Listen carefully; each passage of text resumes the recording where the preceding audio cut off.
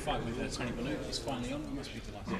Yeah, I am. It's a rivalry that's been building up over the years, and it's finally here. So yeah, I'm happy.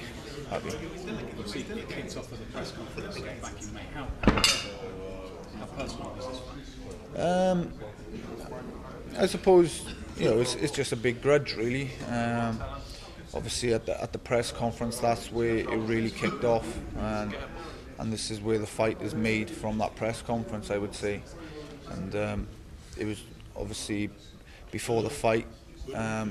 Brahim had pulled out, and I was, he caught me at a bad time. Really, I was making the weight. Brahim had pulled out, and then Bellew came in and started, mouthing off. So, we obviously got an angry reaction, and it's set up this fight, but it's all good. He says that you've not fought anyone in his class. What's your response? Well, we'll have to find out on fight night with that. He's obviously stated that, and the only place to really prove it is in the actual fight. It's so easy speaking and talking, and it's easy for me to sit here and say things like that, but I'm prepared to go in on fight night and really show it, and really, I'm prepared to go into the Lions Den. I'm prepared to go into his hometown and beat him there. So, at the end of the day, it's a boxing ring, and the true champion will come out on top. Much has been made of his punching power as well. How do you rate that? Yeah, he's obviously dangerous. He's got a reputation as a dangerous puncher, so we've got to be wary of that. But at the end of the day, regardless of what Tony Bellew brings to the table, I'm going in and fighting my own fight.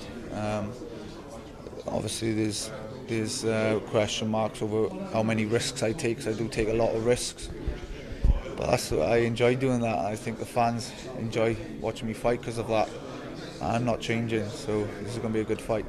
Does he have the power to knock you out? No, definitely not. Definitely not. My chin have been tried and tested by bigger punchers than Bellew. I'm sure of that.